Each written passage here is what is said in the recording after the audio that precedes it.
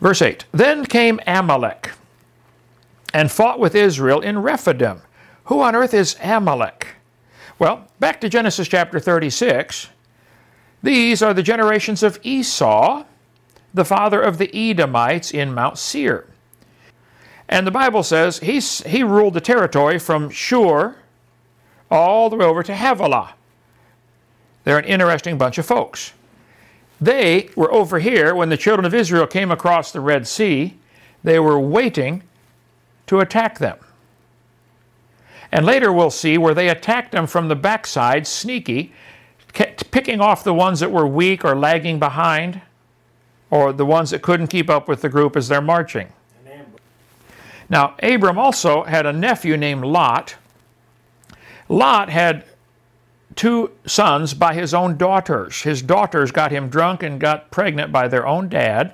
They are the Moabites and the Ammonites. Big old family feud, okay? Wow. And Moses said unto Joshua, choose us out men and go out and fight with Amalek. Tomorrow I will stand on the top of the hill with the rod of God in my hand. It's interesting. The Amalekites didn't attack until the Jews, or the children of Israel, got water. Water in a desert is worth more than gold. He's not spanking them. Okay? And the Lord said unto Moses, write this for a memorial in a book. God said, Moses, write this down. And rehearse it in the ears of Joshua, for I will utterly put out the remembrance of Amalek from under heaven. God said, I'm going to wipe out the whole bunch. These descendants of Esau, the brother of Jacob, I'm going to wipe out the whole tribe. God is telling us, Moses, write this down. I'm going to wipe them out. Men, women, children, going to wipe them out. When you're done conquering the land, come back here and kill them all.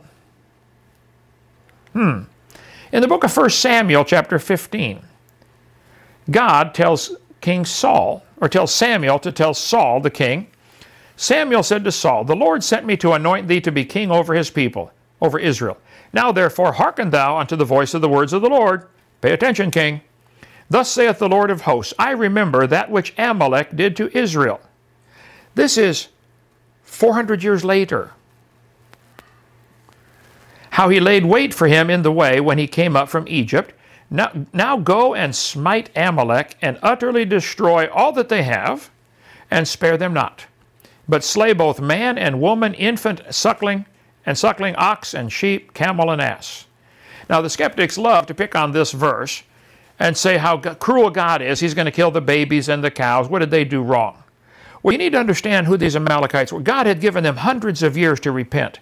They were involved in child sacrifice. They had the god Baal, which was an altar with the arms out like that, where they'd build a fire under it. And if they didn't want their baby, they got too many kids in the family, they would lay the baby on these brass arms and burn it to death, screaming and kicking. America's worse. We kill them before they're even born. Yeah. Over 1 million a year. Yeah, abortion is murder, plain and simple. Absolute murder. And any doctor who performs it ought to be executed for doing it. If I'm president, we're going to change that law for sure. Okay. Anyway, that's why I'm probably never going to be president. But Amalekites were involved in some unbelievable sins. They were having sex with animals. Oh my God. So not only were they full of diseases, their animals were full of diseases. God said, kill all the animals too. This is for the good of society. Doesn't the doctor say if you have some kind of problem, take this antibiotic for 7 days? Why 7 days? After 2 days you feel good. You've killed off most of them. Yeah, but there's still some little baby bacteria that need to be killed. The little baby ones that didn't do anything wrong, yeah, kill them too. They grow up and get big. They're going to grow up and get big. Yeah. And the Amalekites, if you don't kill them all, something is in their attitude that's just genetic, apparently. You can't get it out of there. Right. Like maybe pit bulls are bred that way to be vicious. Rottweiler, stuff like that. Suppose when they first discovered, let's take a disease like AIDS. When they first discovered AIDS, suppose 50 people had AIDS. And so somebody said, kill them all. How many people have died from AIDS because they didn't kill them all when there was only 50? Millions. Millions? Yeah. Yes, it would have been merciful to humanity to wipe them out when you could have wiped them out.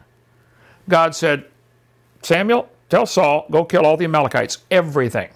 Wipe them out. And Saul smote the Amalekites from Havilah until thou come to Shur. Same all the way across the Saudi Arabian peninsula. That is over against Egypt. And he took Agag, the king of the Amalekites, alive. Oh, he saved one of them, the king. Now you read the story how Agag came delicately to King Saul. Oh, he's probably homosexual, you know. He took Agag and utterly destroyed all the people with the edge of the sword. And Saul and the people spared Agag, and the best of the sheep, and the oxen, and the fatlings, and the lambs, and all that was good, and would not utterly destroy them. But everything that was vile and refuse, that they utterly destroyed. Saul did not fully obey God. God made it clear what he wanted. Saul didn't do it. Now, because of this, Saul lost his job, and David became the next king. You can read that story in 1 Samuel, okay? But it's interesting. Moses fought with the Amalekites in 1440 BC, before Christ. 400 years later, Saul was told to wipe him out. Didn't quite do it. Left one alive. Almost 600 years after that, there's a lady in the Bible named Esther. How many have ever heard of the book of Esther in the Bible? Fascinating story. Esther was taken captive with her family from Israel and made to work under the Persian Empire. And she was, because of a beauty contest, she reluctantly entered. They made all the beautiful girls get in whether they wanted or not. She won, if that's a prize. And she had to marry the king. Esther's one of his wives. She has a job to do, and you'll see why. She goes in. He holds out the golden scepter. He said, what would you like, honey? She said, I need some help. Here's what happened. Esther chapter 3. After these things did the king Ahasuerus, her husband, promote Haman, the son of Hammedatha, the Agagite, a descendant of Agag. Who did Saul spare 600 years earlier? Agag. Samuel hewed Agag in pieces. Neither keep they the king's laws. Therefore it is not for the king's profit to suffer them. Don't allow these people to live. Guess who he's talking about? The Jews. Now why would Haman harbor a grudge against all the Jews in the world? They wiped out. Somebody told him the story about what happened to his great-great-great-great-great-great-great-great-grandparents, and he wants to kill every Jew. If it please the king, let it be written that they may be destroyed. Let's kill all the Jews. And I will pay 10,000 talents of silver to the hands of those that have the charge of the business to bring it into the king's treasuries. Hey, king, I'll pay to have this done. Wipe out all the Jews. I'll give you 10,000 talents of silver, whatever that is, a couple $1 million. King said, okay, go ahead. And you can read the whole book of Esther, how it was a miracle the way God worked here. And then at the end of the story, Haman ends up getting hanged on his own gallows.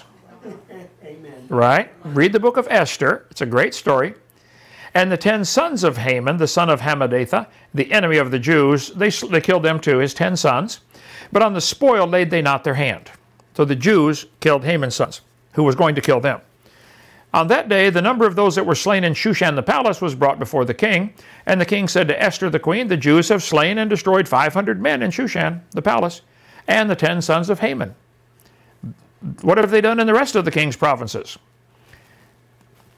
Now, what is thy petition, and it shall be granted thee, or what is thy request further, and it shall be done? And then said Esther, if it please the king, let it be granted to the Jews which are in Shushan to do tomorrow also according to today's decree. We need one more day to finish killing off these Agagites.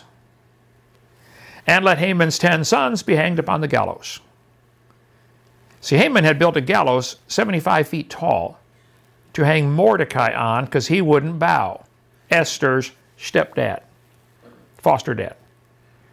Well, because of this amazing feat that happened when the sons of Haman were hanged on the gallows, and finally the Amalekites are wiped out 1,000 years after they should have been, the Jews today still celebrate this every year. It's called the Feast of Purim. They make cookies and pass them around. The cookies are triangular shaped to represent Haman's son's ears, or Haman's ears. Wow. Google it. Wow. The Feast of Purim. And during World War II, that kept the Jews alive. They realized, boy, God protected our people in the reign of Haman. He'll protect us through all this with Hitler. And the Jews keep this stuff alive in their feasts, the Feast of Purim, something they do every year to celebrate God giving them the victory. They teach their kids this story from the time they're itty-bitty. They act out plays and all this kind of stuff. Wow. Hanging the sons on the gallows and the whole thing. Now, well, some people, like the Agagites, should have been wiped out a long time earlier. Because Saul didn't quite finish the job, or didn't finish it in time, one slipped through. This bad gene was perpetuated. Are you listening to me? Are you that are listening to me? Am I, or any of us, are we tolerating just a little bit of sin in our life that's going to come back and haunt us 5 generations from now? How many people have a habit? Drugs, alcohol, whatever. It's going to come back and haunt you. Maybe with your kids, maybe with your grandkids, maybe with your great-grandkids. You better check and get the dust out of the closet and say, okay, Lord, is there anything in my life that doesn't please you? Help me to clean it up, Lord, help me. They should have looked around and found every single Amalekite. Didn't quite do it. I think it's a lesson for all of us to really search our heart and say, God, is there anything that's not pleasing to you in my life? Help me to get it out. Lord, help me. It took them 1,000 years. How many people were hurt or injured or died because they didn't quite finish the job 1,000 years earlier? God told Joshua to go into the land and kill all those different tribes. Didn't get them all. They're still today having trouble in Israel over some of the ones that should have been wiped out long time ago. Right across the border from Israel is a country called Jordan. Ammon, Jordan. Ammon, Ammonites. Lot's illegitimate child with his daughter. Yeah. I don't think you're going to understand the history, how to fix the problem in the Middle East until you see how they got into this problem to begin with.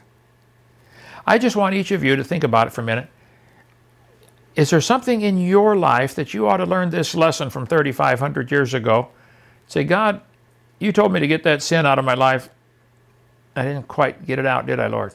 No. And they only possess 1/10 of the land God gave them. From the Nile to the Euphrates. They get Nile to, they're not way less than 1/10. Yeah. Israel's a little sliver of what they're going to get someday and what God told them to get. And so many Christians only get a small piece of what God wants them to have. And we shut off the blessings ourselves by the stupid decisions we make. Exodus 18. Tomorrow night. Let's pray.